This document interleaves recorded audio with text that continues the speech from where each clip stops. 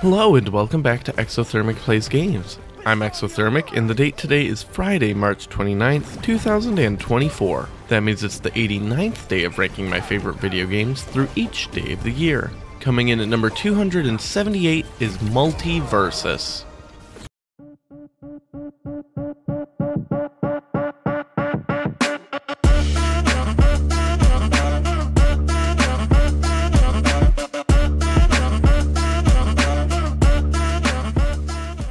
Multiversus is Warner Bros.' response to the Smash Bros. Franchise, and I have to admit, it's a really good entry into the platformer fighting genre.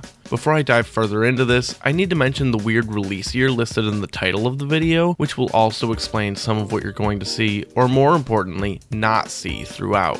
The game went into beta in 2022, and that's when I first got my hands on it. Currently, the beta servers are offline as they put the final touches on it for its full release on May 28th of this year, so happy birthday to me, I guess. In the meantime, I can't show off any online functions of the game, and the only play I can do is local multiplayer, which I don't have enough controllers to properly do with my PC, or practice play against computers in the lab, which is basically just an endless adjustable practice room. Being a Warner Bros. Game, you have access to characters from a large amount of their properties, ranging from DC Comics, to Scooby-Doo, to Game of Thrones, to NBA superstar LeBron James. There's also a couple of original characters in the game, like the adorable Rain Dog. The game has arcade-style fighting mechanics with an emphasis on platforming levels, many of which feature cool, destructible terrain. The moveset on many of the characters are pretty flavorful to those characters, although in the time I've spent with the game, I've mostly played Shaggy, Superman, and LeBron. Hilariously, Shaggy's built almost entirely around the Ultra Instinct Shaggy meme, and you can charge him up to go Super Saiyan, putting on the real hurt. One last thing before we get into the finer details. I am not a competitive fighting game player. I play these things for silly, beat-faced casual fun. That being said, I do have an appreciation for the minute details that make the competitive fighting games interesting. It might help some people to know where my background is with this and where I'm coming from for the rest of the video. Movement of the game is extremely responsive, although perhaps at times just slightly too floaty for my liking. One incredibly important thing is the way the dodge mechanic works. Hold down the movement for one direction and tap the dodge button to get the briefest of windows to become invulnerable and slide through everything near you. Dodging in this game feels great, and it's one of the biggest things that separates it from Smash Bros. In feel, at least to me. Another thing that separates it is the difference in light and heavy attacks.